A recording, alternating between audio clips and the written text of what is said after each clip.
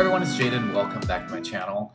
For those of you who have not been here, welcome, and those who are subscribed to me, welcome back. So it's been a while since I've been regularly uploading videos. I've recently gotten back to it because now that I have a little bit more space again, I could focus more on my YouTube. So I'm coming to you today with another video on the health crash recovery. That is definitely the #1 topic on my channel right now, so I will continue to create these videos. I can see that it's very helpful for a lot of you guys. It has been a huge part of my life a few years back. As those of you who know, who have been following me, there was a point of my life where I was under so much stress for so long and something had to break, and it was me, my mental health and my physical health at the same time. And it came in a form of adrenal anxiety, just like total health meltdown. I have posted many videos for those of you who have just started tuning into my channel. You can definitely find those on my playlists. Today's video, however, I want to revisit, which I haven't done in quite a long time, the moment that I had my crash, my original crash that sent me into the depth of dark times for me. Probably one of the, if not the darkest time of my life. I've done a few videos on this, but I get so many requests, and I know there's new subscribers and people don't tend to want to browse through, so make things easier, I'm going to revisit it, and this time I will add in more details. So for those of you who have seen my other videos, you can maybe get some more insights on what I went through, for relatability reasons, for support reasons, for reassurance reasons, or just pure entertainment. I'm definitely not a doctor or a therapist or a nurse, so please consult with your health professional before you take on any health advice, or really do your research if you are trying to recover from this. I know a lot of you do find my videos helpful, but I just always want to make it clear that I'm not a licensed doctor, therapist, or anyone who's trying to diagnose you or treat you for any type of medical condition. Okay, so that being said, I will go ahead and get started on the topic today. So when it happened, there was a few parts to it, but it was within one day that the big major crash that happened to me. So earlier that day, I was on my very routine, in my basic routine, where I go to a cafe and I get my matcha, which is green tea, oat milk matcha latte iced. I always get that. And I just was having a normal day, which is very hectic, very busy, both in my head and physically. I do a lot. I have multiple businesses. At the time I was still doing my acting, which I've done for many years as a commercial actor, TV and film, and as well as running a fitness business, and I was venturing into other businesses, and my grandfather, who I was very close to, had passed away. I had got a second dog, and I was single, and I just had so much on my plate, and I was going through a time where things were tough in almost all areas of my life. So, and then the new doggy, Thor, I wasn't sleeping because he was whining at night, and I was doing it all on my own, and with all the tragic thing with my grandfather and everything, stress from work, stress for career, it was just too much. And I've been holding that for years and years up to it. On top of that, I have a natural kind of hyper personality anyways, like overachieving, perfectionist, and I was also on like all kinds of like fitness diets, um, just because I'm an extremist before, and I was like, for lack of a better term, like I was stretching myself super, super thin. And so this had been going on for, like I said, years and years. And I think my survival system and my adrenal system and my nervous system have just, maybe I was blessed with a very strong one. So I just kept this up. Um, and I would just like be in survival mode all the time. And finally, this day happened. And so I was having my matcha latte at the coffee shop, and I was doing my computer work, and I suddenly started feeling this anxious feeling that I've never felt before in that same way, where like I've obviously been anxious through my life, but it was this like anxiousness where I felt like it wasn't matching what was going on. It was like what I was experiencing in that moment was too calm for me to feel that anxious inside, and that hyper, and that like adrenaline like rush, and also like borderline panic attack feeling, right? And I couldn't shake it off of me. Like no matter how much I was like deep breathing, I was just like, something's not right. Something else not right. I just kept telling myself that. So that was earlier in the day. And I went through that whole day feeling that way. I just couldn't shake this like anxious feeling. And I was doing calm things. I was doing relaxing things. And I just couldn't shake this feeling. So I decided to ignore it, which I'm very good at. I'm very good at ignoring, stress, because I just have a strong will. And I was just like, okay, I'm going to go on with my day. Just like I lived my life up to that point, where I was just like, no matter what, I'm going to do this. So I'm just going to push through it. And again, I try to push through it. And I pushed through so many things in my life, guys. Like I'm not going to get into detail because this is the internet. I'm not going to tell the world like all the detailed things and all the fucked up shit that I've gone through in my life, but I've gone through a lot. And I'm not saying I have the hardest life or the easiest life, but I will say that I have had a very challenging life. Many circumstances that have been presented to me that were challenging. And all I would do is I would just keep pushing through and never like stop and be nice to myself, and never just like stop and take care of myself, and never just like stop and say, Jaden, you are good now. Like you don't need to achieve another thing. You don't need to get another award, another trophy, another gold star, another, like you're good like as you are. You don't need to get any more ripped. You don't need to get any more successful. You don't need to have, whatever it is. I was not good at that before. So I just kept going. Like I just kept pushing myself. Like you need more. You need this. You need to achieve this. And, you need to just this need, must do. I just pushed through it. And that day when it was happening, when my body was like, you just are not going to do this anymore, Jaden. We are going to give you a very big warning sign, which lasted 2 years. But of course, that day I didn't know that was going to happen yet. So I was just pushing through it. And I remember I was like trying to ignore it. So I decided to go to a action film, one of the Marvel series films.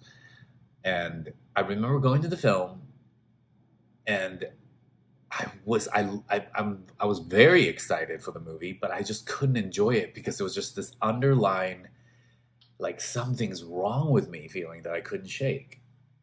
And I watched the movie. It didn't make me feel any better. In fact, it just exacerbated everything I was going through, because it was like an action film with tons of lights, tons of, images. And I was like, okay, something is wrong with me.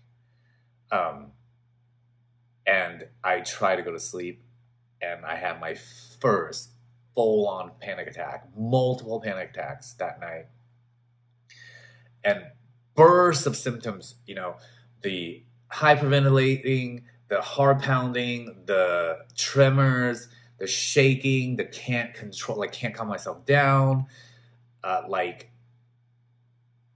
like feeling like I wanted to run because I was like so hyper on the inside, but like on the outside, it was kind of like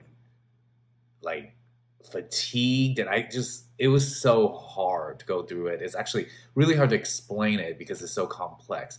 But it's even harder to have gone through at a time. And for lack of better description, that's why I use it on my channel all the time. I fucking crashed. I just like had this meltdown. And no matter how hard I remember, I was trying to like calm myself down, trying to breathe, just nothing was working. And I felt like this like weird, anxious, like numbing sensation, like everywhere. And I would just like, I remember I would like try to like just close my eyes, like it will go away. And then it just didn't. And it just continued to get worse throughout the night. So I had to like finally go check myself in to the emergency room because I thought maybe I'm having a heart attack. Like, because I was having the aches over my chest on the left side and all this stuff that comes with anxiety, panic attacks, adrenal crashes. But I didn't know at the time what it was. So I was just like, okay, something's wrong with me. I'm going to like die. So, and of course I go to the doctor, I check the heart, they check the heart, they do all that stuff, basic stuff, and nothing was really wrong with me. And, they're just like, you're just like too stressed out. Just like try to calm down, and I guess just go home, try to calm down. And of course that was not happening. So this lasts and it got worse. This is the beginning of my phase 1 that I always talk about on my channel. And it catapulted into this like weeks of not sleeping, massive symptoms, which I've covered in a lot of my videos, and just like couldn't get out of bed, couldn't eat. Like my blood sugar levels were just going out of whack. I felt like so insane. Like I just was like, what is wrong with me? I had to like crawl to the bathroom. I couldn't even get out of bed. And the worst part of all was I didn't have any family or like close friends that I dared to call and help me because I was like embarrassed, or I didn't want to bother my friends. And I definitely didn't have family near who could, help me and take care of me at a time. And then I had 2 dogs to take care of on top of that. I mean, it was hard, guys, as I've mentioned in many other videos before. And so my heart goes out to those of you who are going through it. I know so many of you have watched my videos and reached out. At the time, I did not have anyone I could like research on YouTube. Like at the time, it was still very new, this whole adrenal anxiety, HPA axis dysfunction, whatever name you want to call it. It's definitely stress-induced, definitely has to do with pushing yourself in all sorts of ways, like physically, diet-wise, nutrition-wise, mentally, just everything. So, but the one thing I will say, it is chronic stress-induced. And I just, I got through the first few weeks just hanging on by my fingernails, like clinging on to the edge of sanity. And I had to take it one moment at a time, I guess. I was forced to. There was nights where I just like, like nocturnal panic attack symptoms where like every time I fall asleep, which would be like every 20 minutes, I would just like come back awake in a panic attack. And this would repeat throughout the night. And then throughout the next day, I like have no sleep. I mean, I was really fortunate. I think I didn't have to work. I had a really good residual income from my commercials that I booked and worked. So I was able at that time to just not work and just had to call it quits on everything else other than just lay in bed. As you know, in phase 1, like you can't eat anything right. Like it's it either makes you feel like shit, or you don't have appetite, or you have an appetite and you eat it and your blood sugar goes through the roof and you get those like panic attack feelings, the jitter. Oh, and then the trembling, all the time trembling, tingling, shaking, and it was freaking me out. And so it led into the health anxiety that comes with it, where you're just obsessed over like every symptom. especially the heart-related symptoms and then the shaking symptoms, because those are like in common with those like really deadly, scary diseases and illnesses. So that like you just go into this panic mode, which doesn't help because you already are in a panic mode, and it's just this like collateral damage downward spiral. And it was hard to manage. And I honestly, like, people ask me that I do my video Zoom consultations with, like, how did you do it on your own? I honestly don't know. I just like hung on to it one fucking second at a time. Like, I am not exaggerating when I say it was that harsh and that intense. Those of you who are going through it or who have gone through it knows how intense this can be. A lot of people that have never had this, a lot of times you tell them or are trying to like share how difficult it is for you, they seem to think like you just don't know how to chill out or oh, come on, just relax a little. No, guys. If you're watching this and you're one of those people who have not experienced it, please have some, like open mind, because people who have this, it is not a joke, and it's not fake. It is not a like myth. Okay, maybe it, the name adrenal fatigue or whatever is not clinically, like, medically approved or whatever, but the term doesn't matter. The actual experience or like crash, it's real. I mean, 100,000% is real, and it is freaking hard.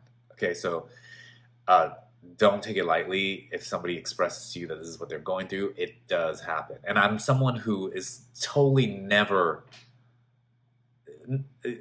I don't want to use the word believe, but I never paid attention to stuff like that. I was like such an athlete, such a healthy person. It wasn't in my head that like someone could just suffer from being stressed out, and I certainly did, more than my share, and like bit off more than I could chew. So it's tough, guys. And again, I wish I could help more people who are going through this. Everyone's experience with this is different. Also, you may not have this exact thing. I don't know. Again, I'm not a doctor, but yeah, whatever support I can provide on my channel, I'm really happy to do so, because I know how difficult and freaking insane it is. And again, this is like, I had that for 2 years. It took me around 18 months or 2 years to fully recover. I went through all the phases that I kind of came up with. But really, the concept of the phases I came up with isn't obviously like, it's not a textbook. It's just something I came up with to define the different phases that I went through and the experience. And I kind of narrowed down what I experienced in those timelines. So just for easier delivery and easier to understand, it doesn't necessarily mean that's exactly how it works. It's not like a literal science. So anyways, I know all that helps, and I know that I provide a service, just talking to people, consulting with them in like a coaching sense. Again, not in any kind of like I'm prescribing therapy or anything like that. But I'm just glad, like I suffered. I will use that word. I use it very rarely, but I did. I suffered. I fucking suffered from it for a long time, 18 months to 2 years. And now I'm like 3 years or so past fully recovered. I hardly really think about it in detail anymore. That's why if you see my videos, I'm not making like a video like this so much, because it's painful, guys. Like, to relive it, to talk about it, it isn't easy, because it's just so yucky. Like, I never would want to really revisit those feelings. And I thank whatever the higher power is every day that I don't have that anymore. I don't, have the experience anymore, because it lagged, it dragged. Just like you guys who are recovering, I went through all the phases. I went through all the ups and downs. I went through thinking I was fine, and then the next moment I was like fucking not fine. And so anyways, I dove into this because I know it does. I think a lot of you guys are writing to me and letting me know that like when I share in this way, it is very helpful. It's like you guys know someone else can experience, someone else has experienced it, and so it kind of lightens the load. I totally understand. I think it would have really helped me too. I think that's part of the reason why I do it, why I do these videos. So again, like as always, any questions, you can always post them in the comments. I will try to get to them. I am a very busy guy, but I will do my best to get to them. You can contact me through my website. You can join my Facebook group, which has a lot of support there from different people. My audience is growing, so it's, in the beginning I had like 300 subscribers or something like that, and it's a lot easier for me to like directly contact everybody. I had like maybe 10 comments a day. Excuse me. These days are very different, and I'm happy that my audience is growing, but I can only read through and respond through so much, but I do the best I can. And you can also, if it really is important to you and it's means enough, you can book a session with me through my website under the offerings tab. I have a way you can reach out and purchase a time with me to talk more in detail on Zoom if you like. I think that's good for this video. I hope all that information, helped in some way.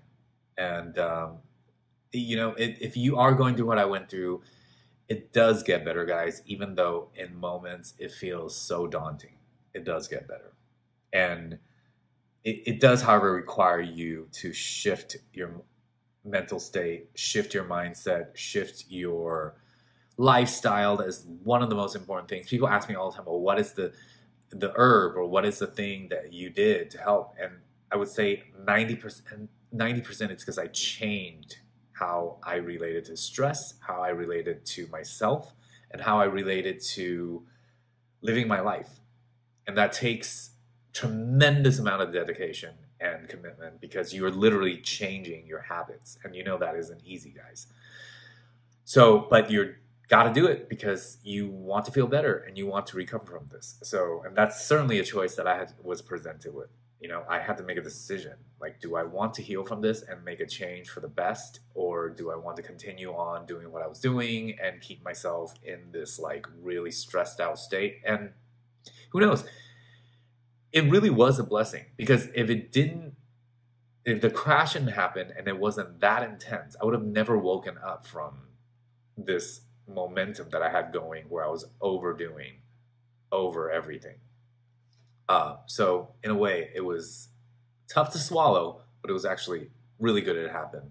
It woke me up. I changed myself, and my life really has gotten so much better in so many ways because I've changed myself. And I changed myself because that crash happened. So yes, I know, guys, it could be very hard to look at it that way, but try and see the silver lining. It could help and just lessen the stress going through the recovery, because I know the recovery is extremely difficult. All right, thanks, guys. I appreciate you guys for watching me, and I am so blessed for my audience and all the great people I've met through this journey. And so please subscribe, like if you like my content, share it with somebody who you think might help them, and reach out to me in all those ways that I've said in this video. I hope you are doing well wherever you are, and I appreciate each and one of you, and I really mean that. And I hope to see you guys in my next video. All right, thanks, guys. Bye.